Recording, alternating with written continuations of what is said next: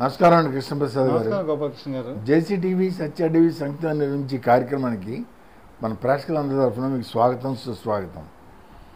ఇప్పుడు మనం చలనచిత్రం గురించి మాట్లాడుకుందాం. చాలాసార్లు చాలా వార్డు చలనచిత్ర విషయాల గురించి మాట్లాడుకున్నాం.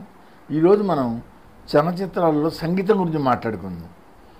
ఎందుకంటే ఏ చలనచిత్రానికైనా సరే సంగీతం సాహిత్యం రెండు కళ్ళు లాంటివి చలనచిత్రానికి. ఇందులో ఏది ఎక్కువ ఏది తక్కువ అని చెప్పలేము. చిత్రానికి తీయడానికి మూలాధారం కథ అయితే ఆ చిత్రాన్ని జనరంజకంగా ప్రేక్షకులను దగ్గరగా తీసుకెళ్ళి ప్రేక్షకుల మదిలో ఒక వినూత్నమైన విచిత్రమైన అనుభూతులు రేకెత్తించే ప్రక్రియ సంగీతం. ఎందుకంటే కథాబలం లేకపోయినా కూడా సంగీత బలం ఉండి పాటలతో హిట్ అయిన సినిమాలు చాలా ఉన్నాయి. దాన్ని సుసంపన్నం చేసిన సంగీత దర్శకులు చాలామంది ఉన్నారు. అలాగే గాయకురాళ్ళు వీళ్ళందరూ కూడా చాలామంది ఉన్నారు. అలాగే చలనచిత్ర సంగీతం గురించి చూసుకుంటే కనుక తెలుగులో కూడా ఉద్దండులైన సంగీత దర్శకులు ఉన్నారు. అలాంటి సుసార్ల దక్షిణామూర్తి, తర్వాత కె మహాదేవను, తర్వాత మాధబెద్ది సత్యం, జి వెంకటేష్, చక్రవర్తి, తర్వాత ఇళయరాజా, ఇళయర రెహమాను, ఇంకా ఈ రాజ్కోటి, వీళ్ళంతా చాలామంది దర్శకులు ఉన్నారు. వీళ్ళంతా కూడా ఎంతో ప్రతిభావంతులు. ఎంతో అద్భుతమైన సంగీతం అంది ఘంటసాల వెంకటేశ్వరరావు గారు. ఆయన చెప్పందే సంగీత దర్శకుల్లో దాని కంప్లీట్నెస్ ఉండదు. సాలూరు రాజేశ్వరరావు గారు, ఇలాంటి ఎంతోమంది ఉద్దండులైన వాళ్ళు సంగీత దర్శకులు చెప్పాను. చక్రవర్తి గారు కూడా చెప్పాను. చక్రవర్తి గారు వీళ్ళంతా కూడా సినిమా సంగీతాన్ని సుసంపన్నం చేశారు. అందరిది ఒక్కొక్కడిది ఒక్కో రకమైన బాణి. ఒకళ్ళు మెలోడీకి ప్రాధాన్యం ఇస్తే, ఒకళ్ళు రిథంకి ప్రాధాన్యం ఇచ్చి, ఇంకొకళ్ళు స్వరాలు, లయలు, గమకాలు, జతులు వీటికి ప్రాధాన్యం ఇచ్చి, ఇలా ఒక్కొక్కరు ఒక్కో రకంగా దాన్ని సుసంపన్నం చేశారు. ఇప్పుడు చూసుకుంటుంటే కనుక సినిమా తెలుగు సినిమా సంగీతాన్ని కనుక పరిశీలిస్తే ఒక విధంగా చెప్పాలంటే ఇళయరాజా ముందు, ఇళయరాజా వెనక అనేది ఒక క్లాసిఫికేషన్ కింద ట్రీట్ చేయాల్సింది. అంతకుముందు దాకా తెలుగు సంగీత దర్శకులు ఓ రకమైన సంగీతం ఉండేది. మెలడీ అని కానీ, లేదా శాస్త్రీయ సంగీతం అని కానీ, లేకపోతే ఓ జానపద సంగీతం కానీ, ఇలా ఒక్కొక్కళ్ళు ఒక్కో దాంట్లో సుసంపన్నం చేస్తూ ఉండేవాళ్ళు. కానీ ఇళయరాజా వచ్చిన తర్వాత సినిమా సంగీతం అనేది మారిపోయింది. అద్భుతమైన మెలడీలు స్టార్ట్ అయ్యాయి. దానికి కారణం ఏంటంటే నా ఉద్దేశం టెక్నాలజీ కూడా బాగా పెరిగింది. ఒకప్పుడు సినిమా పాటను కనుక పాడాలంటే లైవ్లోనే పాడేవాళ్ళు. ఎందుకంటే ఏదైనా రికార్డింగ్ చేయాల్సి వస్తే కనుక లైవే. ఎక్కడైనా తప్పు వచ్చిందంటే మొత్తం మళ్ళీ సంగీత దర్శకులు కూడా ఏం చేసేవాళ్ళు అంటే మొత్తం ట్రూప్ అంతా మళ్ళీ ఆ మ్యూజిక్ అంతా మళ్ళీ ప్లే చేయాల్సి వచ్చేది. అలాగే మళ్ళీ గాయకులు కూడా మొత్తం పాటను మళ్ళీ పాడాల్సి వచ్చేది. ఆ తర్వాత దీని నుంచి కనిపెట్టి ట్రాక్ సిస్టమ్ వచ్చింది. ట్రాక్ సిస్టమ్ వచ్చిన తర్వాత సంగీత దర్శకుల పని ఈజీ అయింది. కొంతవరకు కావాల్సిన సంగీతం ట్రాక్లో పెట్టుకోవడం, అలాగే ట్రాక్లోనే పాటలు పాడించడం. ఇద్దరు ఒక గాయకుడు ఉన్నారనుకోండి, ఒకవేళ ఒకరికి ఇద్దరికి కనుక ఒకేసారి పాడాల్సిన తీరిక లేకపోతే కనుక ఒకళ్ళు ముందు వాళ్ళ ట్రాక్ పాడేసి వెళ్ళిపోతే నెక్స్ట్ ఖాళీ అయిన తర్వాత వచ్చి వాళ్ళ ట్రాక్లో వాళ్ళు పాడే సౌకర్యం కూడా వచ్చింది. ఈ టెక్నాలజీ కూడా బాగా డెవలప్ అయింది. అద్భుతమైన ఏంటంటే ఈ ఇళయరాజా దగ్గరికి వచ్చేటప్పటికి ఈ ట్రాక్ సిస్టము, ఈ డిజిటల్ సౌండ్ సిస్టమ్ ఇవన్నీ వచ్చేసాయి. ఆయన కూడా మెలడీ పీరియడ్ సంగీతాన్ని తన ఇచ్చిన సంగీతాన్ని అంతా మెలడీ, అద్భుతమైన సౌండ్ రికార్డింగ్ సిస్టమ్, అద్భుతంగా పాటలు కంపోజ్ చేయడం. దాంతో ఏంటంటే ఎరా స్టార్ట్ చేశాడు. ఇది ఇళయరాజా యుగం అని ఒక స్టాంపు తెలుగు సినిమా సంగీతం మీద వేశాడు. అలాంటి ఇళయరాజా గారి గురించి మీరు సంపూర్ణంగా వివరిస్తారు మన ప్రేక్షకులని మిమ్మల్ని కోరుతున్నాను. గోపాలకృష్ణ గారు చాలా సుదీర్ఘమైనటువంటి క్వశ్చన్ అడిగారు. దానికి సుదీర్ఘమైన సమాధానమే చెప్పాల్సి ఉంటుంది.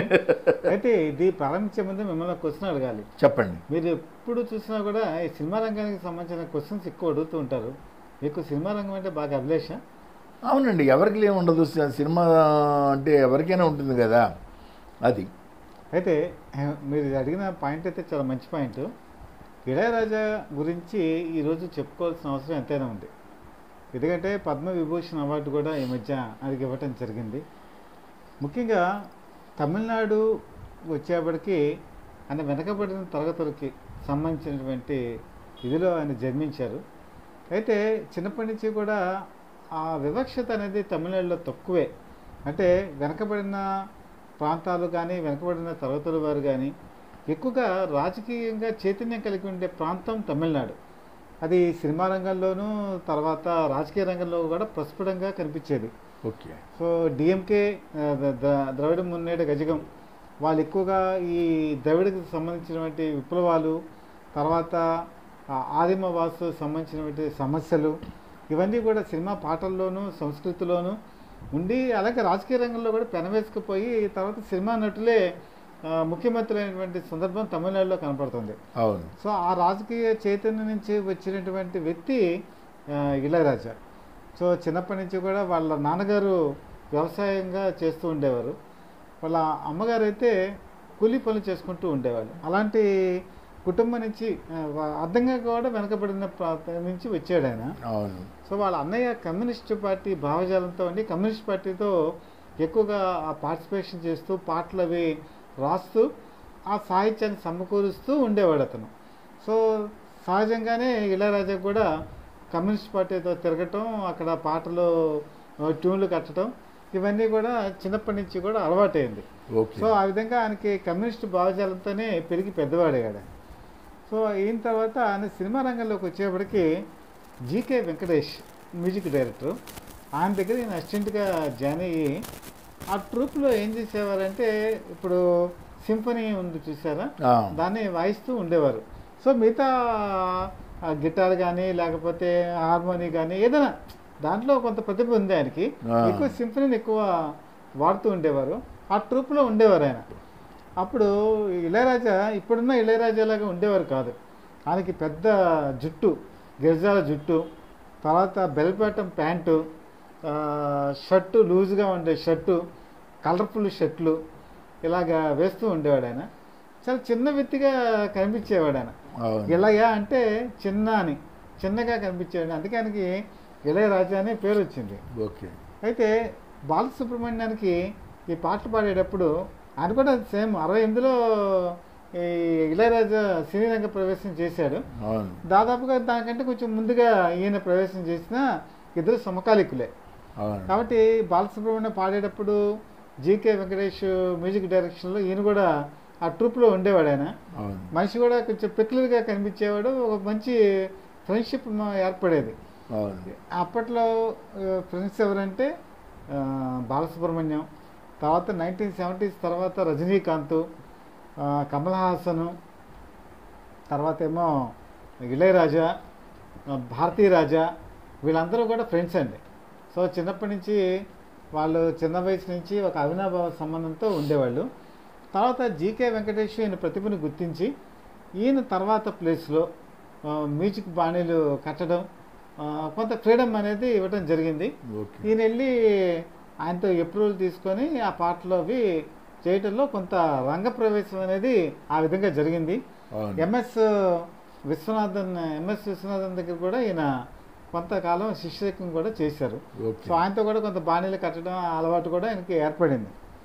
ముఖ్యంగా తెలుగు సినిమా రంగానికి వచ్చేప్పటికి ఈయన భద్రకాళి అని చెప్పేసి భద్రకాళి సినిమాతో పాటలు ట్యూన్ చేయడం జరిగింది.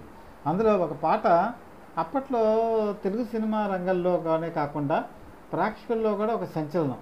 చిన్ని చిన్ని కన్నయ్య కనులలో నీవయ్య, నిన్ను చూసి మురిశాను అని చెప్పేసి ఒక పాట ఉంది.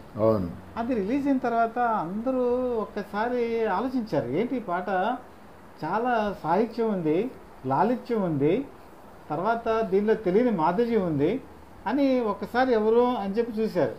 చూసేప్పటికి ఇళయరాజా అంటే అప్పుడు అంత పట్టించుకునే పరిస్థితి లేదు, అంత దృష్టి కూడా పెద్ద ఏం ఆకర్షించలేదు. ఆ తర్వాత ఈ తమిళలో ఈయన సినిమాలు చేస్తున్నప్పుడు ఒక పెక్యులర్ ఇన్సిడెంట్ జరిగింది. అదేంటంటే యుగంధర్ సినిమా.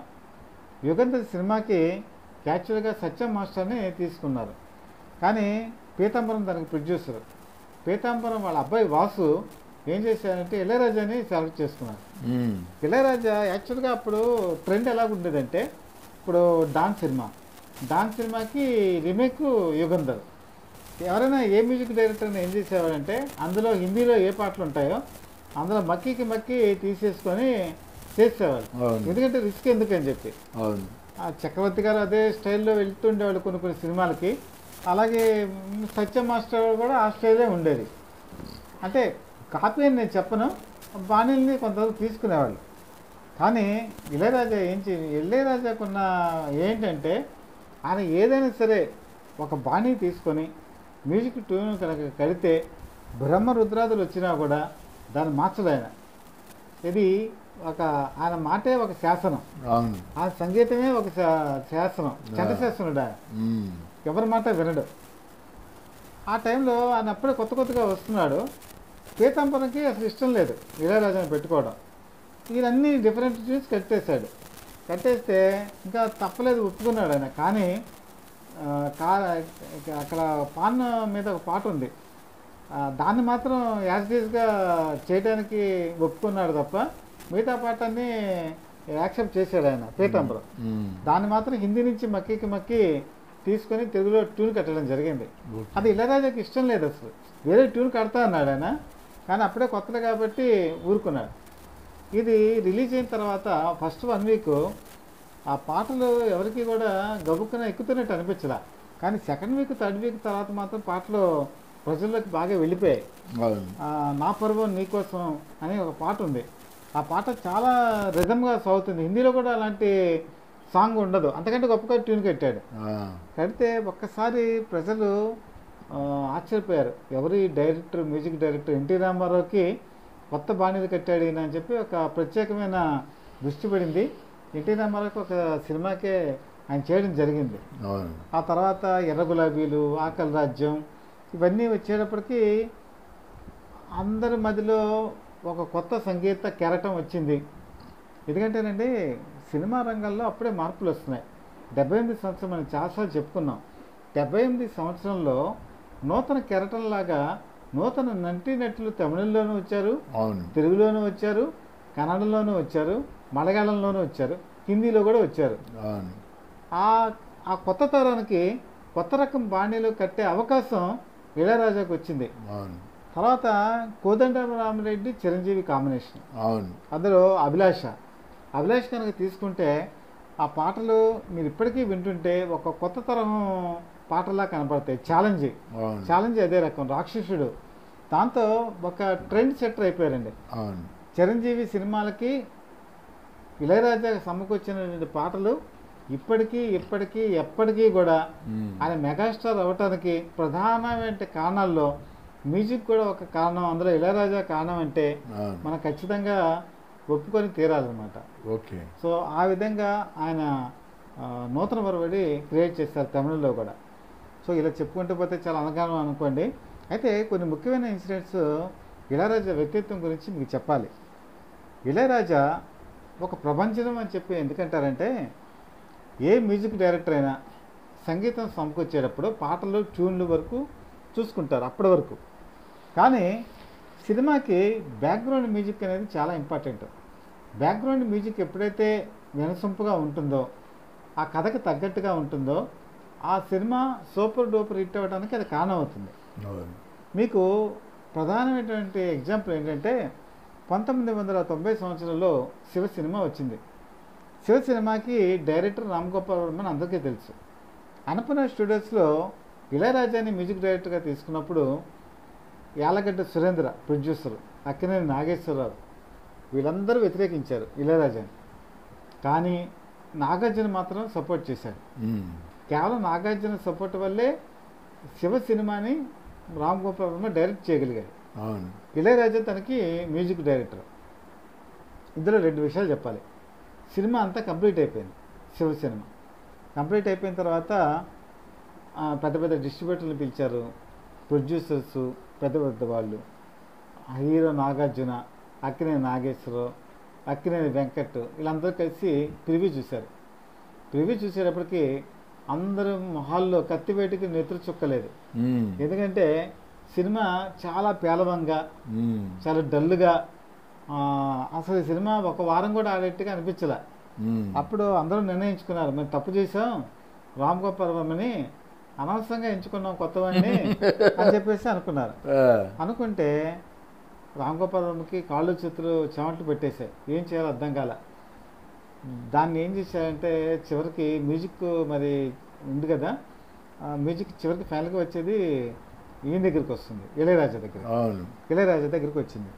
ఇళయరాజా ఏం చేశారంటే చూశాడు మూవీ అంటే, బ్యాక్గ్రౌండ్ మ్యూజిక్ కానీ ఇవ్వాలి కదా, నేను చేస్తానని చెప్పి బ్యాక్గ్రౌండ్ మ్యూజిక్ తీసుకున్నాడు. బ్యాక్గ్రౌండ్ మ్యూజిక్ ఇచ్చిన తర్వాత మళ్ళీ పిలిపించారు అందరినీ. పిలిపించి మళ్ళీ కూర్చోబెట్టి మళ్ళీ ప్రివ్యూ వేశారు. వేసేటప్పటికి అసలు అద్భుతం అనమాట. ఆ సినిమా చూసేటప్పటికి అదిరిపడ్డారు ఒక్కొక్కళ్ళు. ఏంటి అంతకుముందు చూసిన సినిమా ఏంటి, ఇప్పుడు చూసిన సినిమా ఏంటి, ఆ బ్యాక్గ్రౌండ్ మ్యూజిక్ ఏంటి అని అదిరిపడ్డారు. అదిరిపడిన తర్వాత అందులో జేడి చక్రవర్తిని నాగార్జున వెంటబడుతూ కొడుతూ ఉంటాడు. కొడుతూ ఉన్నప్పుడు అతను క్లాస్లోకి వెళ్ళి అక్కడి నుంచి పరిగెడుతూ ఉంటాడు. మీకు ఆ సినిమా సీన్ గుర్తుండే ఉంటుంది. అంటే అక్కడ లెక్చరర్స్ పాఠాలు చెప్తుంటే లోపలికి వెళ్ళి పరిగెత్తే సన్నివేశాలు ఉంటాయి. దానికి ఎవరైనా సరే మీరు ఊహించండి, ఎలాంటి మ్యూజిక్ పెడతారంటే భయంకరంగా మ్యూజిక్ కొడతారు. అంటే చాలా సౌండ్ సిస్టమ్తో కొడతారు. కానీ ఒక వైలిన్ మీద ప్యాథటిక్ మ్యూజిక్ ఇచ్చాడు ఆయన. ఇస్తే రామ్ గోపాల్ వర్మకి ఏం అర్థం అలా. రామ్ గోపాల్ వర్మ వెళ్ళి అడిగాడు, అప్పుడే కొత్త డైరెక్టర్ అతను, ఏమంటే మీరు బ్యాక్గ్రౌండ్ మ్యూజిక్ అంతా బాగా ఇచ్చారు, ఈ దీని మీద వైలిన్ మీద ఈ ప్యాథటిక్ మ్యూజిక్ ఏంటి, ఇది మార్చండి అన్నాడు. నేను ఒకసారి మ్యూజిక్ చేస్తే మార్చను. ఎందుకంటే ఇది ఎందుకు పెట్టానంటే, ఒక క్లాస్లో మంచి లెక్చరరు లెసన్స్ చెప్తుంటే వీళ్ళు వెళ్ళి కొట్టుకోవటం అనేది మన సమాజంలో విలువలు పడిపోతున్నాయి అనటానికి ఉదాహరణ. ఆ ఉదాహరణ తెలియచెప్పడానికి నేను అది విషాదభరితమైన సంగీతం పెట్టానని చెప్పాడు. రామ్ గోపాల్ వర్మ ఇప్పట్లో మంచి ఇదే అడిగినప్పుడు ఏం కాదు కదండి, ఊరుకున్నాడు కామ్గా. ఊరుకుంటే ఆ సినిమా రిలీజ్ అయింది, సూపర్ డూపర్ హిట్ అయిపోయింది. సూపర్ డూపర్ హిట్ అయితే రామ్ గోపాల్ వర్మ వెళ్ళి ఈ సినిమా ఇంత సక్సెస్ అయిందంటే కారణం మీరేనండి అని చెప్పి కాళ్ళ మీద దండం పెట్టాట. అంటే ఎందుకు చెప్తున్నానంటే అంత గొప్ప మ్యూజిక్ ఇవ్వటం అనేది ఆయనతోనే స్టార్ట్ అయిందని నేను చెప్తున్నా. తర్వాత మళ్ళీ రామ్ గోపాల్ వర్మ క్షణం వచ్చేవాడికి నేను పెట్టుకోవాలా, ఎందుకంటే మాట వినడాన్ని. అందుకే వేరే దుస్తుల చేత వెళ్ళిపోయాడు. సో ఆ గుణం అనేది ఉందండి. కానీ ఒకసారి మ్యూజిక్ కనుక ఇస్తే దాన్ని మార్చే ప్రసక్తే లేదు. తర్వాత కమల్ హాసన్ ఇళయరాజా అంటే చాలా ఇంట్రెస్ట్. ఎర్ర గులాబీలు సినిమా తీసుకోండి. ఎర్ర గులాబీలు కేవలం మ్యూజిక్ ప్రధానంగా, దానికి కూడా బ్యాక్గ్రౌండ్ స్కోర్ బ్రహ్మాండంగా ఉంటుంది. ఎర్ర గులాబీలు హిట్ అవ్వడానికి కారణం ఏంటంటే ఇదే. ఆకలి రాజ్యం చూడండి, ఆకలి రాజ్యంలో యాపిల్ పండు బురదలో పడిపోతుంది. ఆ బురదలో పడినప్పుడు మురికాలలో పడిపోయినప్పుడు దాన్ని తీసి వాళ్ళు కడుక్కుని తినే సన్నివేశం దగ్గర మ్యూజిక్ ఇస్తారు. అది ప్రేక్షకుల కడుపుల్లో దేవినట్టుగా, బాధ బయటకు వచ్చేట్టుగా ఉంటుంది. తర్వాత కమల్ హాసన్, ప్రతాప్ పోతను వీళ్ళందరూ కలిసి భోజనం చేసే ముందు శ్రీదేవి తాలూకు రిలేటివ్ పెద్దవాడు చనిపోతారు. చనిపోతున్నప్పుడు వాళ్ళు బాహభావాలు, అన్నం ఎదురుగుండా వండి తినలేకపోవటం, దానికి మ్యూజిక్ ఇస్తారు. చాలా అద్భుతం అండి. అందుకని ఇళయరాజా అంటే ఒక ప్రత్యేకమైనటువంటి అభిమానం. అయితే హే రామ్ అని చెప్పి ఒక సినిమా తీశాడు కమల్ హాసన్. దానికి వేరే మ్యూజిక్ డైరెక్టర్ పెట్టుకున్నాడు. పెట్టుకొని సినిమా అంతా అయిపోయింది, క్లైమాక్స్ ఉంది. క్లైమాక్స్లో ఆ మ్యూజిక్ డైరెక్టర్కి ఇతనికి గొడవ వచ్చింది. గొడవ వస్తే వెళ్ళిపోయాడు అతను. వెళ్ళిపోతే కమల్ హాసన్కి ఏం చేయాలో అర్థం కాల. అప్పుడు ఇళయరాజా దగ్గరికి వెళ్ళాడు. కమల్ హాసన్ చెప్పాను కదా ఎప్పటి నుంచో వీళ్ళు ఫ్రెండ్స్ అని చెప్పి వెళ్ళి ఇళయరాజా చెప్పాడు, ఎలాగైనా ఏ రామ్ నువ్వే చేయాలి అని అంటే అయితే సినిమా వేయమన్నాడు. సినిమా వేసిన తర్వాత అన్నీ చూసి అక్కడక్కడక్కడ మార్పులు చేసి మిగతాదంతా పర్వాలేదు అనే క్లైమాక్స్కి ఆయనే మ్యూజిక్ ఇచ్చాడు. మ్యూజిక్ ఇస్తే హేరామ్ మంచి సక్సెస్ అయింది. అంటే ఇది ఎందుకు చెప్పాల్సి వచ్చిందంటే ఆయన ఫ్రెండ్షిప్కి ప్రాణం ఇస్తాడు. ఎందుకంటే ఎవరైనా సరే ఒక మ్యూజిక్ డైరెక్టర్ చేసిన దానికి మళ్ళీ కరెక్షన్స్ చేయడం కానీ మళ్ళీ కొంత యాడ్ చేయడం కానీ చేయరండి.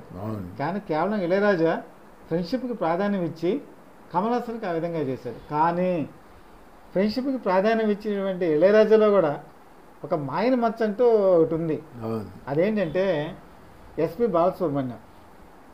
బాలసుబ్రహ్మణ్యం చిన్నప్పటి నుంచి వీళ్ళిద్దరూ మంచి యారా అనుకుంటే యారా అనుకునేవాళ్ళు. అయితే ఈ పాటల కచేరీ సందర్భంగా ఈయన పాటల్ని ఆయన కచేరీల్లో పాడటం మొదలుపెట్టాడు. మ్యూజిక్ వీటిల్లో సరే తమిళనాడు, ఆంధ్రప్రదేశ్ పాడుతా తీగ, లేకపోతే అమెరికాలో ఇలాంటివన్నీ పాడుతున్నప్పుడు ఈయన నోటీస్ ఇచ్చాడు, నా పాటల్ని మీరు చేసినందుకు నాకు మీరు రాయల్టీ ఇవ్వాలని చెప్పి. అందులో భాగంగా ఎస్పి బాలసుబ్రహ్మణ్యం కూడా నోటీస్ ఇవ్వడం జరిగింది. ఎస్పి బాలసుబ్రహ్మణ్యం ఈ విషయంలో చాలా బాధపడ్డాడు. ఎందుకంటే నాతో ఒక మాట చెప్పినా కూడా బాగుండేది, కానీ ఇలాగ ఫ్రెండ్ అయ్యి ఉండి నేను ఎంతో ప్రేమించి అభిమానించి నా సొంత మనిషి అనుకునేటువంటి ఇళయరాజా ఈ విధంగా చేశారని చెప్పేసి ఆయన బాధపడ్డాడు. కానీ తర్వాత దానికి ఇళయరాజా వివరణ ఇచ్చాడు అనుకోండి. ఏమని ఇచ్చాడంటే, నేను కేవలం బాలసుబ్రహ్మణ్యానికి ఇవ్వలేదు, ఎవరైతే ఆ మ్యూజిక్ చేసి ఏర్పాటు చేసే నిర్వాహకులు ఉంటారో ప్రోగ్రామర్స్ వాళ్ళకి తెలియచెప్పాలనే ఉద్దేశంతో నేను ఇచ్చాను. అందులో one of the person part and parcel SP Balasubrahmanyam, lawyers ఇతను కూడా ఇవ్వక తప్పదు అంటే నేను ఇచ్చాను అని చెప్పి వివరణ ఇచ్చుకున్నా. అది మాత్రం ఎస్పి బాలసుబ్రహ్మణ్యానికి ఒక తీరని గాయం కింద మారింది. తర్వాత ఆయన మ్యూజిక్ చేసే కచేరీల్లో కానీ వాటిలో కానీ ఇళయరాజా పాటల్ని ఆయన పాడటం మానేశాడు. కానీ ఆయన చనిపోవటానికి ముందు మాత్రం మళ్ళీ వాళ్ళిద్దరూ మనసు చెప్పి మాట్లాడుకున్నారు, మళ్ళీ ఫ్రెండ్స్ అయ్యారు. అక్కడ అయిపోయినా కూడా చివరికి బాలసుబ్రహ్మణ్యం చనిపోయినప్పుడు ఒక తీరని దుఃఖంతో బాధపడ్డాడు, ఏడ్చాడు కూడా ఇళయరాజా. అది ఒక విధంగా ఆయనకి ఆయన మర్చేమో అనుకుంటున్నాను ఆ విషయంలో. మీరేమంటున్నారు బాబుకృష్ణ గారు? అంతేనండి, కాపీరైట్ ఇష్యూ వచ్చాయి. కాపీరైట్ ఇష్యూ వచ్చి నా పర్మిషన్ లేకుండా నేను కంపోజ్ చేసిన సంగీతం పాటలు పాడకూడదని చెప్పాను. బాలసుబ్రహ్మణ్యం ఇంత వాళ్ళు ఏం కంటెస్ట్ చేశారంటే, ఇప్పుడు మ్యూజికల్ నైట్స్ ఉంటాయి, ప్రతి మ్యూజికల్ నైట్కి నువ్వే రావాలని లేదు, మా సొంత ట్రూప్తో మేము పాడుకుంటాం, ఇప్పుడు బయట మేము ఆ పాట పాడకూడదు అంటానికి ఉంది, కాపీరైట్ ప్రకారం చెల్లదు అని బాలసుబ్రహ్మణ్యం కంటెస్ట్ చేశాడు. ఎస్పి బాలసుబ్రహ్మణ్యం కూడా ఏం ఊరుకోలేదు, కంటెస్ట్ చేశాడు. చివరికి రాజీ కుదిరిచ్చారే కానీ ఇది కరెక్ట్ అని ఏం ఇది అవ్వలేదు. చివరికి మళ్ళీ ఇళయరాజాను బాలసుబ్రహ్మణ్యం ఇద్దరు కలిసిపోయారు. అది జరిగింది. కానీ ఏదైనా అది ఒక విధంగా ఫ్రెండ్షిప్లో ఒక ఫ్రెండ్షిప్పే జరిగిందని నేను అనుకుంటున్నాను. తర్వాత ఇంకా ఫ్రెండ్షిప్ గురించి చెప్తే రజనీకాంత్ ఇంకా ఇది చెప్పినట్టు కమల్ హాసన్, తర్వాత ఇళయరాజా అన్ని సందర్భాలు ఎలా ఫ్రెండ్షిప్. కొత్తల్లో వచ్చినప్పుడు ఇళయరాజాకి ఈ మందు అలవాటు అనేది బాగా ఎక్కువ, ఈ డ్రింకింగ్ హ్యాబిట్ చాలా ఎక్కువగా ఉండేది. ఆ డ్రింకింగ్ హ్యాబిట్ ఎక్కువగా ఉన్నప్పుడు రజనీకాంత్ కూడా బాగా అతనితో కలిసి డ్రింక్ చేసేవాళ్ళు, వీళ్ళంతా బాగా తాగేవాళ్ళు.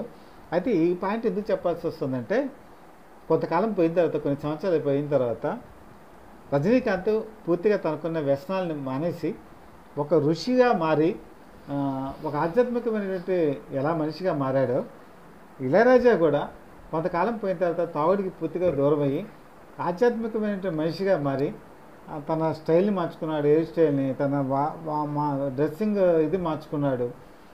చాలా కాలం తర్వాత వాళ్ళని చూసిన వాళ్ళు ఒకప్పుడు వాళ్ళిద్దరూ కూడా ఇలా డ్రింక్ చేస్తారా అన్న ఇది లేకుండా పూర్తిగా ఆధ్యాత్మికమైన పరివర్తన అనేది వాళ్ళిద్దరిలో కూడా కనిపిస్తుందండి. అవును. సో ఇళయరాజాలో కాల పరిణితి కనిపించింది, తర్వాత సంగీతంలో పరిణితి కనిపించింది.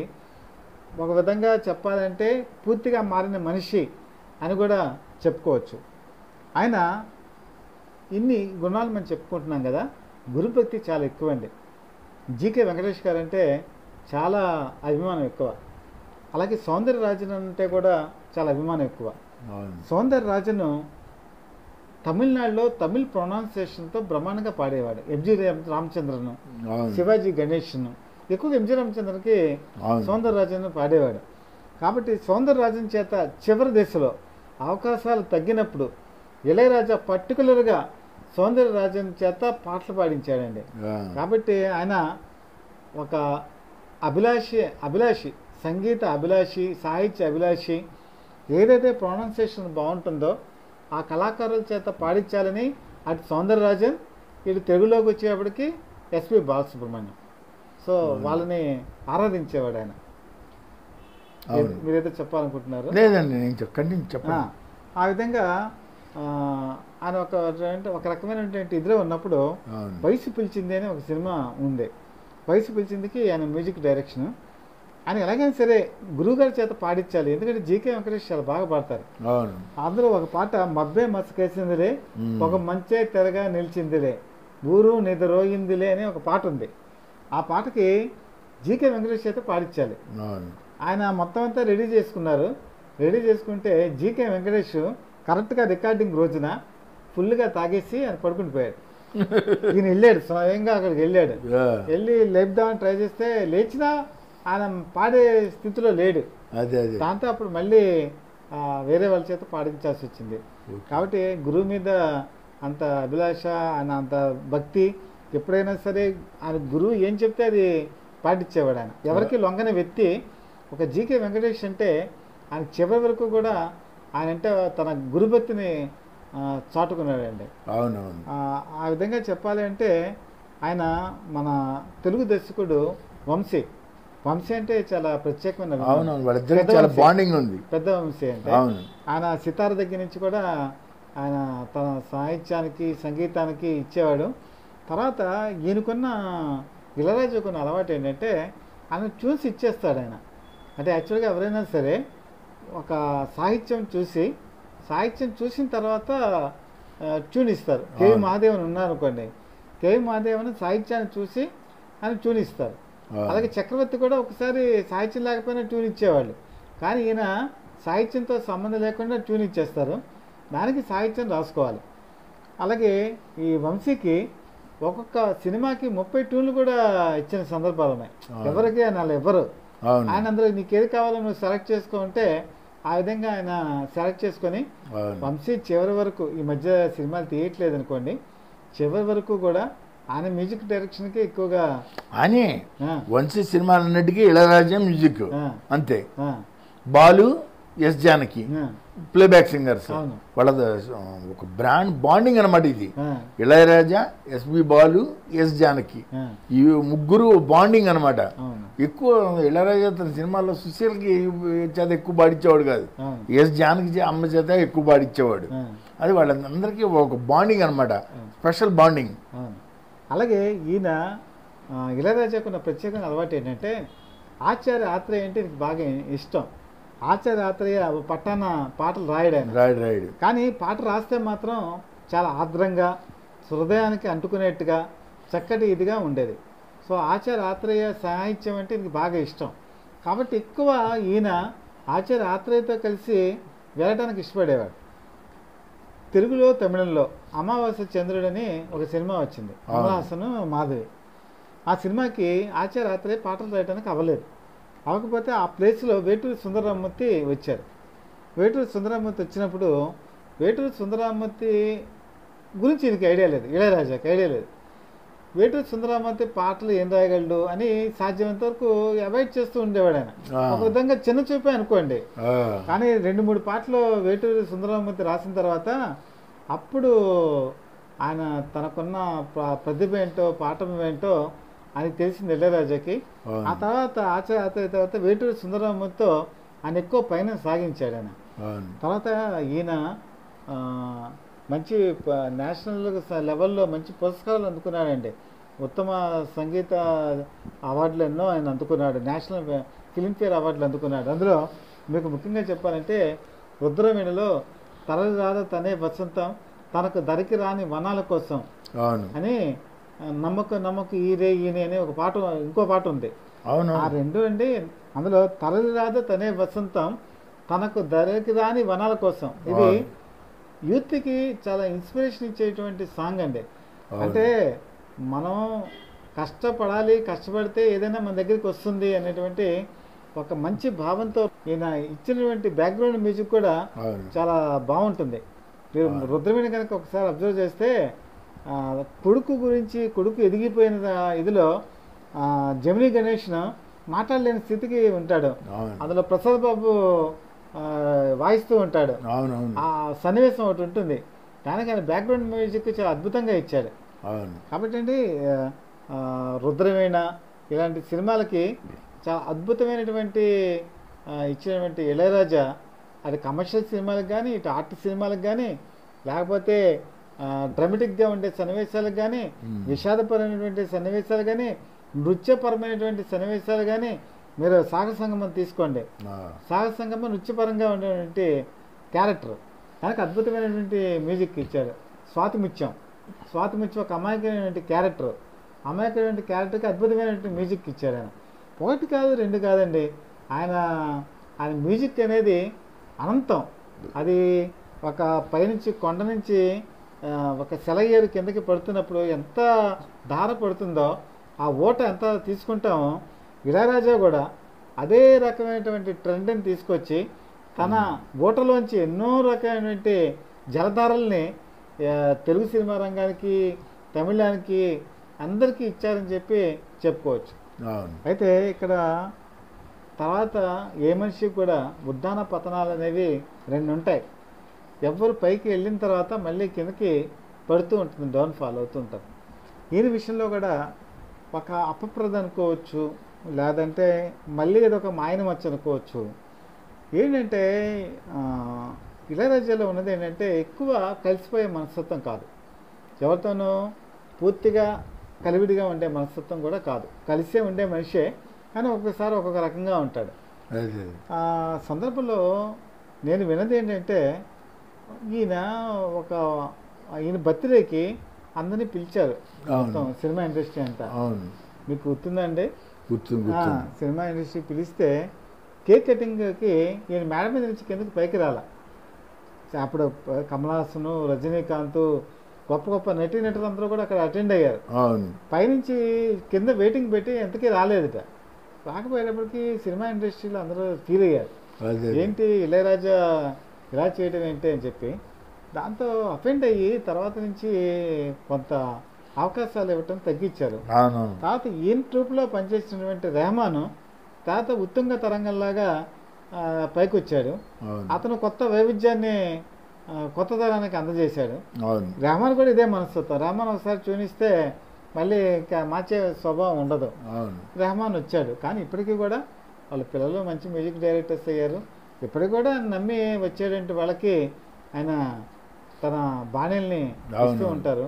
ఇప్పటికీ కూడా అంతకాలం నుంచి ఇంతకాలం వరకు మరి ఆయన మ్యూజిక్ రంగానికి, సంగీత రంగానికి, సినిమా రంగానికి చేసిన సేవలు చిరస్మరణమైనవి. అయితే ప్రేక్షకులకి ఇన్ని వివరాలు ఎందుకు చెప్తున్నానంటే, మనిషిలో రకరకాల కోణాలు ఉంటాయి.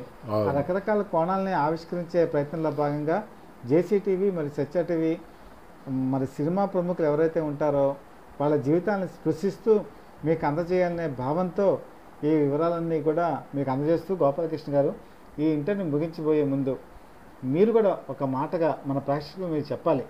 ఇళయరాజా ఆ పాటలు వింటున్నప్పుడు కానీ, లేకపోతే ఇప్పటికంటే ఈరోజు సినిమా రంగంలో కొత్త పాటలు వచ్చినప్పుడు అవి ఆ సినిమా ఆడుతున్నంత కాలం ఉంటాయి, తర్వాత మర్చిపోతాం. కానీ ఈరోజు మీరు భద్రకాళి సినిమాలో పాటలు తీసుకున్నా, రుద్రవేణిలో పాటలు తీసుకున్నా, ఆఖరి రాజ్యంలో పాటలు తీసుకున్నా ఎప్పటికీ నిత్య నూతనంగా కనబడుతూ ఉంటాయి. ఇంకా చాలా సినిమాలు ఉన్నాయనుకోండి. ఇప్పుడు సాయంకాలం సాగర్ తీరం అన్న పాట ఇప్పటికీ హుషారుగానే ఉంటుంది వింటూ ఉంటే. సో మీ భావన ఏంటో ఒకసారి చెప్పండి గోపాలకృష్ణ గారు. ఏం చెప్పాలంటే, ఇందా మనం మాట్లాడుకున్నట్టు ఇళయరాజా గురించి ఒక సంగీత ఉత్తుంగ తరంగం అండి. ఒక కొత్త ఒరవడి, ఒక కొత్త బాణి, తనదైన బాణి సృష్టించాడు ఆయన ఇళయరాజా. మీరు చెప్పినట్టు ఇళయరాజా అంటే మెలడీ అంటే కేర్ ఆఫ్ అడ్రస్ ఇళయరాజా. అలా ఎన్నో అద్భుతమైన సినిమాలు మీరు చెప్పినట్టు రుద్రవేణి కానీ, లేకపోతే భద్రకాళి కానీ, లేకపోతే సంగీత ప్రాధాన్యం ఉన్న చాలా సాగర సంగమం ఇలాంటివి ఏదైనా కానీ ఇక్కడ చూసినా కూడా చాలా బ్రహ్మాండమైన సంగీతం అందించాడు.